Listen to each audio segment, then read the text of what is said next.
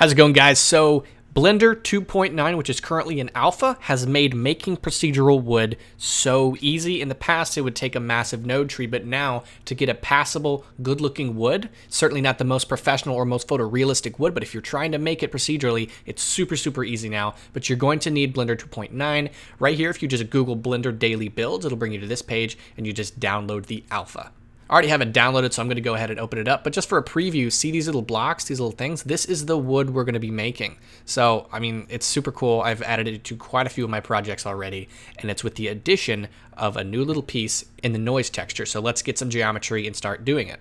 Before we get into that, I do want to let you know on my Patreon, every month I release 10 new procedural materials a month. They're incredible. They're super detailed. They're created by Syncretic 3D. You can check that out along with all the other stuff that's on the Patreon, linked in the description.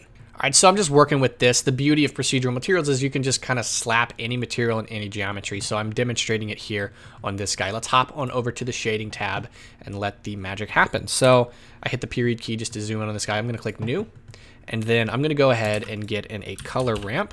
So right there.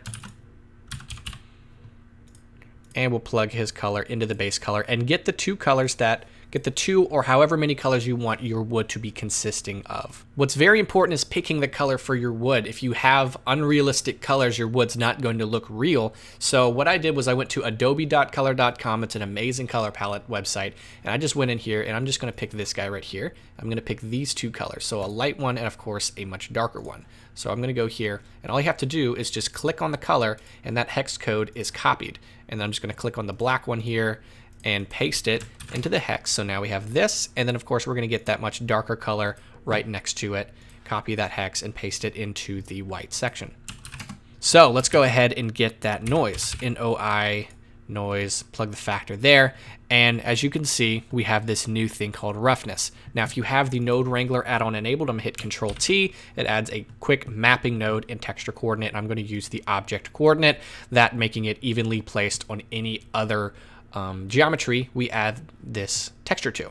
So let's make the wood super, super easy. First, bring that detail up to 16, makes it a fine grain, and then to make it even more fine grain, we're going to bring that roughness to right about here. So now we're getting something that you used to get with the Musgrave, but now it's added to our noise. So we already have a good like sandpaper material already. But let's go ahead and get this distortion up to something like 0.7, and then now we have a little bit of distortion. I'm going to bring this dark in a little bit. And then we're going to bring the scale down to something over here. So I'm going to bring the scale pretty far up like this. And then what I'm going to do to really make the wood and sell it, because it really doesn't look like wood yet, what I'm going to do is I'm going to bring the scale in here on the mapping node on the Y. Depending on the geometry you're doing, you're going to want to squeeze or, squish the size of whatever axis you're doing. So you might want to play it around if you're playing with a plank or whatnot. And now that we squished it in, it looks like wood. And of course now it just looks like an image of wood. So we do need to add a little bit of bumping here, which is with a bump node. So we'll get this bump node here. So BUM bump, and we'll plug the normal into the normal, and we'll plug in the noise texture factor into the height. Now it's way too much, so we're going to bring that strength down, something like this. And now we have something that looks like a pretty good wood, and whatever kind of wood you're working with, the different strength of the bump.